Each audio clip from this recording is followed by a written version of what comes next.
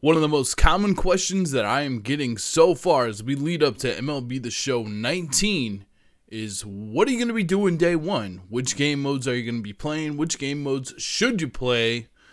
Let's get into it.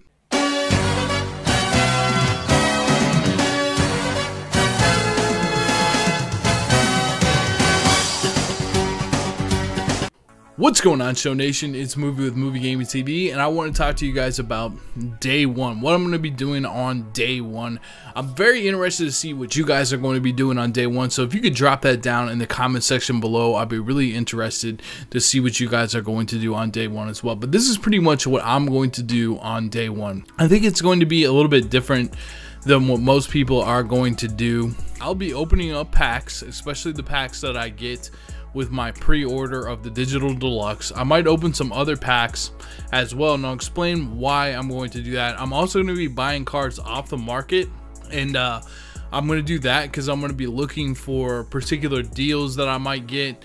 And I'm also, the first thing that I want to do after I do that stuff is I want to jump right into ranked seasons, and I want to try to level up in ranked seasons as fast as I can. I want to do that so I can get the ranked seasons rewards as quickly as I can, because this year, once you hit a certain reward, or once you hit a certain threshold and how high your overall gets, you can get the rewards right away. You don't have to wait until the end of the season. And there's also some huge XP bonuses at the very end of that.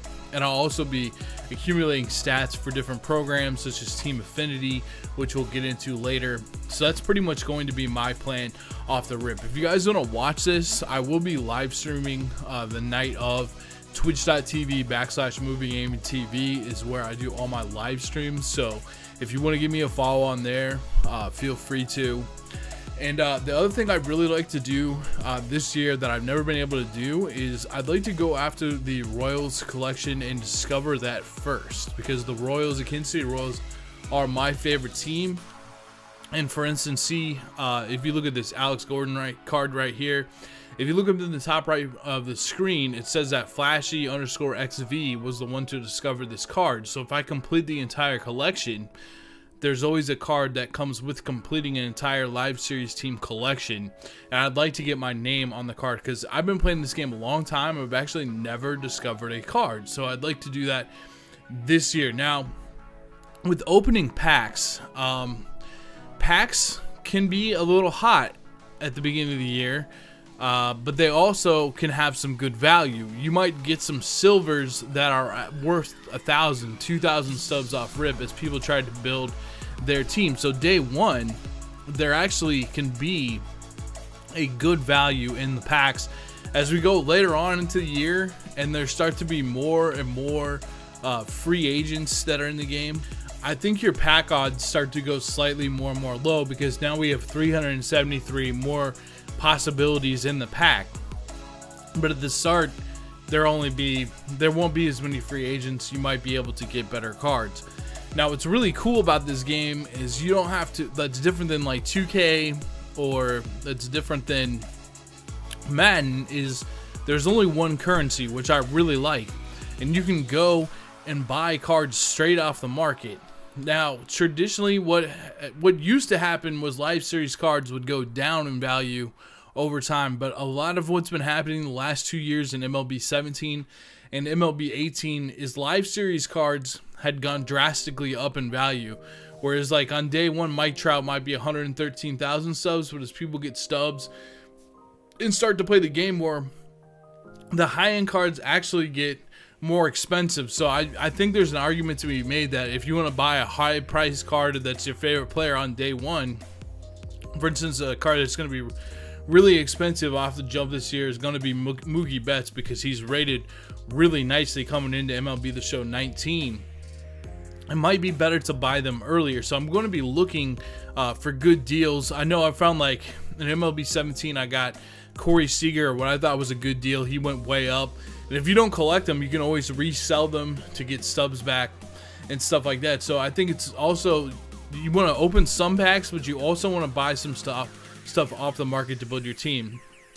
And I really would like to jump into ranked seasons right off the jump as quickly as I can after like opening up some packs and building my team, because I want to get those cards as quickly as possible, those top end rewards, so that I can either sell them or use them on the team. I also think the XP at the end is going to be very good, and XP is really important this year because you have the XP rewards path to that's kind of like a battle pass type of thing that I've talked about in my signature series, which one should you choose video. So be sure to check out that video if you haven't already. So I'd really like to do that. But I'd also like to talk about in this video some other things I think people are going to be doing. One mode that is new this year is moments. Now moments, you can think of it, the best thing to think about is Babe Ruth calling his shot, and then you play that moment and you hit the home run, and you're going to get subs and rewards for that. And there's going to be several moments that's new to the game this year. What they're also going to do with moments this year is they're going to bring in some moments from the MLB 19 season. So let's say I could see them doing something where someone has a no-hitter, right? And then maybe you have to pitch the last 2 innings and not give up any hits to get the moment complete. Maybe there's an epic comeback and you got to do the epic comeback in order to complete the moment. So there should be more moments like that from the MLB 19 season, as well as the classic moments that they already have in the game. Now when I'm on stream and someone's just getting in the game and they're like, hey, I just got the game, what should I do? Or they're new to the game, this is the first time that they're playing it, I often recommend that they play Conquest mode. Now Conquest mode is a mode where it's almost like playing a game of Risk, and you take over this entire board, and there's some guides online on how to do it. I'll try to put out a guide this year on how to do it, and I know a lot of people are going to jump into this because you do get some good rewards along the way to start your team. You'll get a couple golds, and you'll probably get a couple diamonds that you can put on your team.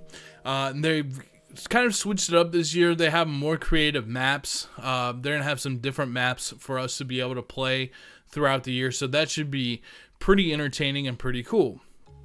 I really recommend Conquest if you're just like getting into the game and you want to practice. It's like a good, quick way to play against the computer while stacking up rewards. So Conquest is definitely a thing that you would want to do day one.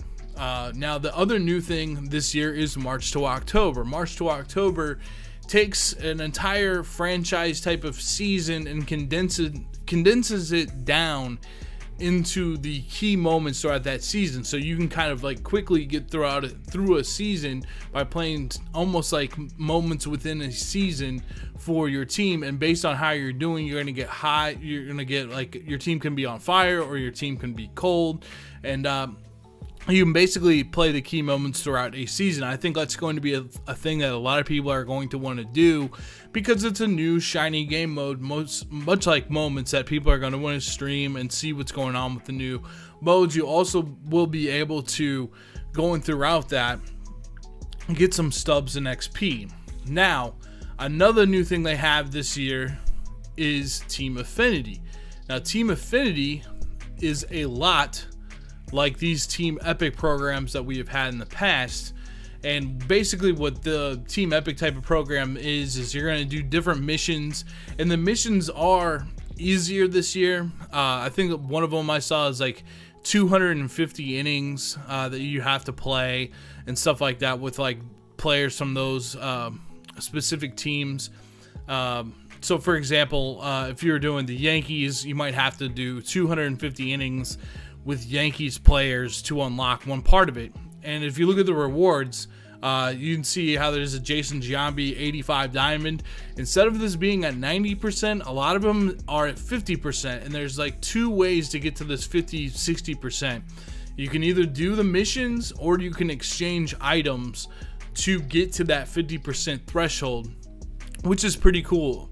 And if you want to do the missions and exchange them at the very end, you should get a nice XP reward. And XP really does matter this year, so it's something that you really should consider completing, just because it's going to help you along the XP reward path. And again, if you want to know more about the XP reward path, you know, check out my signature series video, which I explain like kind of like which ones I would pick first. Now there's two other modes you might want to jump into. The first being Battle Royale. We got to see a sneak peek of the Battle Royale in the last stream from SDS yesterday. There will be one more SDS stream before the end of the year. They're going to do it right on like launch night. They'll be streaming leading up to the launch, so be sure to check that out. Sony San Diego Studio, be sure to check them out. Drop them a follow on there if you want to watch up until the game gets released. Battle Royale is basically a mode in which you draft a team. You have different rounds. You draft a team. You pay either the first time you ever played, it's free, but after that, it's 1,500 stubs. You're guaranteed at least one pack. If you can get 12 wins with 0 losses, you're going to get some major rewards that you can sell along the way. And also, you have 2 losses until you're eliminated. It's a really fun mode. It's a good way to just kind of like it's a good way to play the game, as far as like you get to use a lot of different cards. You can try out different cards before you buy them. And they're also going to be very profitable if you are good at the game and can get to that 12-win threshold. Now, the last mode that you might want to check out is events. I'm not sure if there's going to be a day 1 event. They usually last a couple weeks, usually like 2 or 3 weeks. And this is actually, in my opinion, one of the best way to make stubs in the game, is because there's always going to be that cumulative rewards where you can win 20 games or 10 games and be able to sell something in the market. And those cards usually you can sell pretty well, and if you hold on to them after the event, they typically go up in price, because now no longer can people get that card, so the market kind of dwindles in that regard. So it's a good way to make stubs. Now there's 2 other modes in the game, and that is Road to the Show. I think maybe there's going to be some people that want to play Road to the Show. It's kind of like a My Player mode, in which you basically... It's a My Player mode in which you basically... I don't have one up right now, but it's a My Player mode where you basically go through an MLB season. There's cutscenes, and you just control your creative player. You're going to answer questions from your coaches, that kind of thing. This year you're going to be like working out, I think, a lot more, as far as like you'll be in the gym building your player's strength and that kind of thing. So Road to the Show is definitely one of the more popular game modes that you can play. And also there's still franchise. There is not online franchise this year. It's just regular franchise, but that's also another mode that's extremely popular. So which mode are you? What are you guys going to be doing day 1? If you guys could drop that down in the comment section below, that'd be great. I like reading the comment section and kind of interacting with the comment section, because I'd like to see what you guys are thinking and what you guys are going to do. And I honestly think that somebody might have a better strategy than me in this video down in the comments below. So be sure to do that. Follow me on Twitch if you guys want to see me day 1, twitch.tv/moviegamingtv. I hope you guys enjoyed the video. Thank you for all the support as always, and I will see you guys in the next video. Peace.